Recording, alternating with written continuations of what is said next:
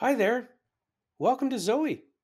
In this video, I want to show you how you might edit your workspace on the Zoe web dashboard.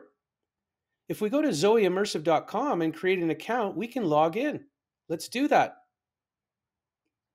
On the upper left-hand corner of this page, you'll see your workspaces. I'm going to go to grade 10 science, which I just created. Now here, I haven't added a picture yet. So I'm going to edit this workspace to add a picture. So if I go to the three dots below, I can edit the workspace. And then if I click on the G1S, I can now add a picture to my workspace that might represent what this is about.